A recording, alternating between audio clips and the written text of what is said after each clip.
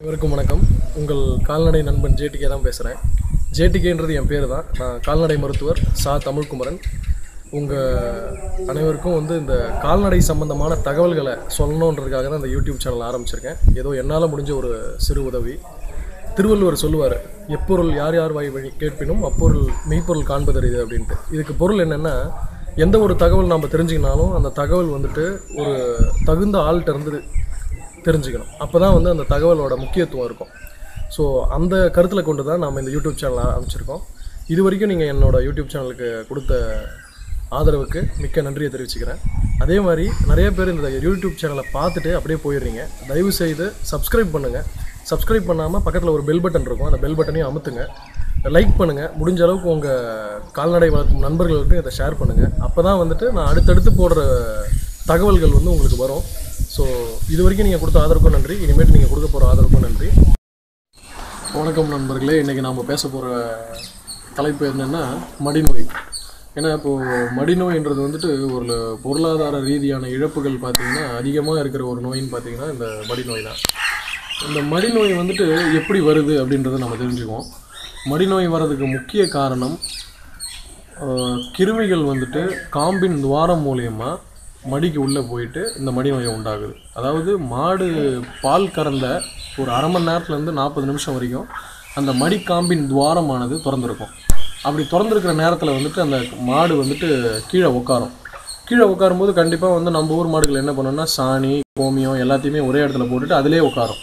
So அப்படி உட்காரும்போது இந்த காம்பு துவாரங்கள் மூலியமாக தான் இந்த கிருமிகள் உள்ளே போயிட்டு மடி நோயை உண்டாகுது. ஸோ இந்த மடி நோய் பார்த்திங்கன்னா முதல் அறிகுறி என்னென்னா மாடு காலை தூக்கும். இன்னொன்று மடி சிவந்து வீங்கி இருக்கும். இதெல்லாம் தான் அறிகுறி. அப்பயே நீங்கள் கால்நடை மருத்துவரை கூட்டு ஒரு ஊசி போட்டுட்டிங்கன்னா கண்டிப்பாக இந்த மடி நோய் குணமாயிடும். உங்களுக்கு பால் குறையாது. அதே பால் தினசரி எவ்வளோ கறந்ததோ அந்த பால் அளவு அப்படியே இருக்கும். இப்போ கிராமப்புறங்களில் நாம் பண்ணுற ஒரு தவறான விஷயம் என்னென்னா, மடி வீங்கினாலோ மடி சிவந்து போனாலோ முதல்ல கரும்புள்ளி செம்புள்ளி குத்துறது. இந்த கரும்புள்ளி செம்புள்ளி ஏன் குத்துறோம் அப்படின்னு பார்த்தோம்னா, மற்றவங்க கண்ணார் போட்டதால தான் இது வீங்கிடுதுன்னு நம்ம ஒரு தவறான கருத்து வச்சுருக்கோம். தயவு செய்து அது மாதிரி பண்ணாதீங்க. கரும்புள்ளி செம்புள்ளி குத்தாதீங்க. 6 மணி நேரம் தான் டைம். அதாவது மடி நோய் 6 மணி நேரத்துக்குள்ளேயே நீங்கள் மருத்துவரை கூட்டு ஊசி போட்டுட்டிங்கன்னா உங்களுக்கு தினசரி எவ்வளோ பால் கறக்குதோ அந்த பால் கண்டிப்பாக நிச்சயமாக திரும்பி வந்துடும். நம்ம எவ்வளோக்கு எவ்வளோ இதை தாமதிக்கிறோமோ அவ்வளோக்கு எவ்வளோ நமக்கு பாதிப்பு அதிகம் அப்படின்றத நான் இங்கே தெளிவுபடுத்த விரும்புகிறேன். இப்போ இந்த மடி நோய் வந்ததுன்னா நம்ம ஒரு சில விஷயங்களை முதலுதவி மாதிரி பண்ணலாம். அதாவது சார் நீங்கள் சொல்லலாம், சார் நம்ம கூப்பிட்ற நேரத்துக்கு மருத்துவர் வரமாட்டாரு அப்படின்ற பட்சத்தில் நம்ம என்ன பண்ணலாம் அப்படின்னு யோசிக்க போகும்போது, முதல்ல இந்த மடி வீங்கியிருக்கு இல்லையா, அந்த வீக்கம் நீங்கள் பார்க்கும்போதே முடிஞ்ச அளவுக்கு ஐஸ் கட்டி, நம்ம ஃப்ரிட்ஜ் எல்லார் வீட்லேயுமே குளிர்சாதன பெட்டி வச்சுருப்போம். இந்த குளிர்சாதன பெட்டியில் இருக்கிற அந்த ஐஸ் கட்டிகளை எடுத்து அதை ஒரு வாளி தண்ணியில் போட்டுட்டிங்கன்னா அந்த தண்ணி ஜில்லுன்னு ஆகிடும். இந்த ஜில்லுன்னு ஆகிற தண்ணியை எடுத்து நீங்கள் அந்த மடியில் அடிச்சுனே இருக்க வேண்டியதான். அடிச்சுனே இருக்கும்போது அது என்ன ஆகும்னா அந்த வீக்கம் குறைய தொடங்கும். இன்னொன்று என்ன பண்ணலான்னா, மடியில் அந்த பாதிக்கப்பட்ட காம்புலேருந்து முடிந்த அளவு பாலை கறந்து விட்டுனே இருக்கணும். ஏன் கறந்து விட்டுனே இருக்கணும் அப்படின்னு சொன்னோன்னா, அந்த பால் தங்க கிருமிகள் வளரும். கிருமிகள் வளர வளர பாதிப்பு இன்னும் அதிகமாகும். இப்போ உதாரணத்துக்கு நம்ம கையிலே ஒரு காயம் ஏற்படுதுன்னு வச்சுக்கோங்களேன். அந்த காயம் ஏற்படும் போது என்ன ஆகும்னா தழும்பு வரும். தழும்பு மறுபடியும் அந்த இடத்துல காயம் ஏற்பட்ட இடத்துல தழும்பு வந்த இடத்துல வேர்க்குமான்னு பார்த்தீங்கன்னா கண்டிப்பாக வேர்க்காது. அதே மாதிரி தான் இந்த பால் மடி நோய் வந்த கிருமிகள் என்ன பண்ணுன்னா, கிருமிகளை பால் சுரக்கும் நாளங்களை போய் பாதிக்கும். அப்படி பாதிக்க போகும்போது இந்த பாதிப்பானது அடுத்து பால் கறக்கிற தன்மையை இழக்க வைக்கிறதுக்கான வாய்ப்புகள் கூட அதிகமாக இருக்குது. அதனால் முடிஞ்ச அளவுக்கு நம்ம என்ன பண்ணோம்னா பாலை கறந்து விட்டுனே இருக்கணும் அந்த பாதிக்கப்பட்ட காம்பை.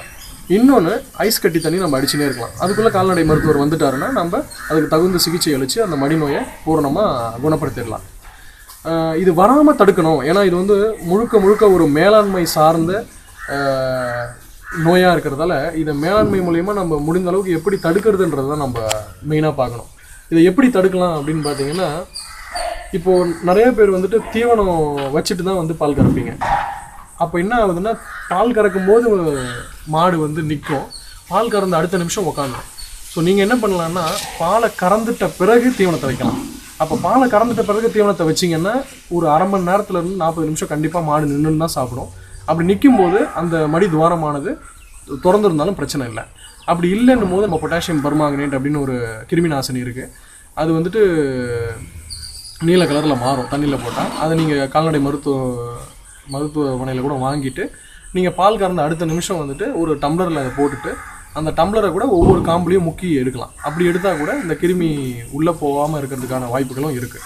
ஸோ சிம்பிளான விஷயம் என்னன்னு பார்த்தீங்கன்னா, மாடு பால் கறந்த அடுத்த 30லேருந்து 40 நிமிஷம் மாடு கீழே உட்காரக்கூடாது. இதுதான் வந்து சின்ன ஒரு தடுப்பு முறை. அதுக்கு என்ன பண்ணலான்னா, நீங்கள் பாலை கறந்துட்டு தீவனம் வைக்கலாம். இது ஒன்று. இன்னொன்று, மடியை கழுவிடணும். அதாவது மடியை வந்துட்டு பாலை நல்ல கறக்கிறதுக்கு முன்னாடி மடியை கழுவணும். ஒவ்வொரு மாட்டுக்கும் பால் கறக்கும் போது பால் கறவையாளரும் வந்து அவரோட கையை கழுவணும். இது மாதிரி பண்ணாலும் மடிநோய் வராமல் தடுக்கிறதுக்கான வாய்ப்புகள் மிக அதிகம். ஸோ நான் சொன்ன விஷயங்கள்லாம் நீங்கள் ரெகுலராக, அதாவது தினசரி இதை பயன்படுத்துனீங்கன்னா கண்டிப்பாக மடிநோயிலேருந்து நமக்கு தீர்வு கிடைக்கும். நன்றி.